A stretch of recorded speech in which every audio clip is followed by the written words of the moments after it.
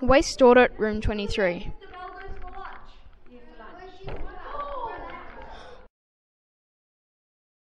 Room 23 decided to do a waste audit to see how much rubbish was being recycled.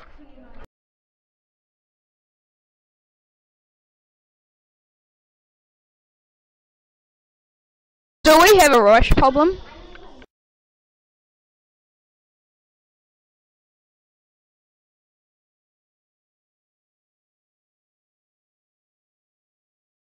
We collected all the rubbish in the school for one 24-hour day.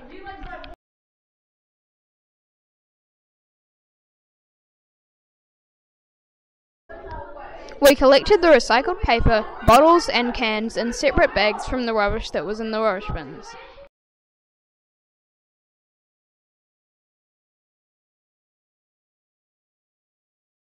We set up in the hall. We had tarpaulins, buckets with gloves. We put labels on buckets: paper, plastic, glass, metal and more.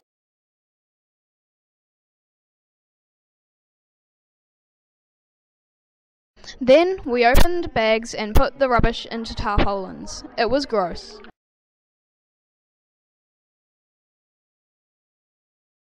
We continued to weigh everything and keep a record of all the rubbish that was in the rubbish bins.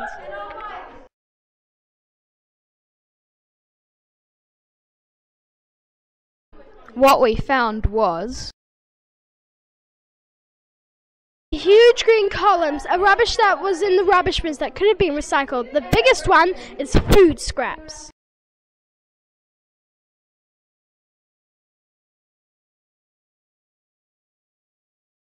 the school recycled 7.7 kgs of paper, but we did not recycle 9.66 kgs of paper.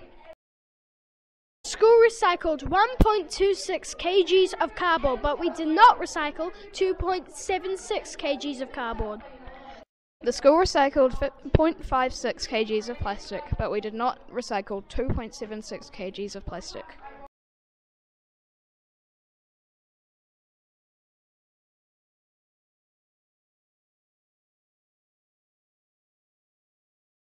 The school put 0.56 kgs of food scraps into the compost bins, but we threw away 40.86 kgs of uneaten food.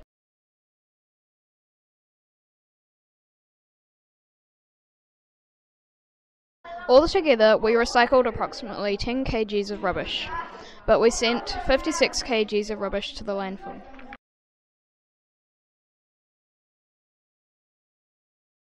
This is 250 kgs per week. This rubbish could have been reduced, reused, or recycled. So what should we do about it?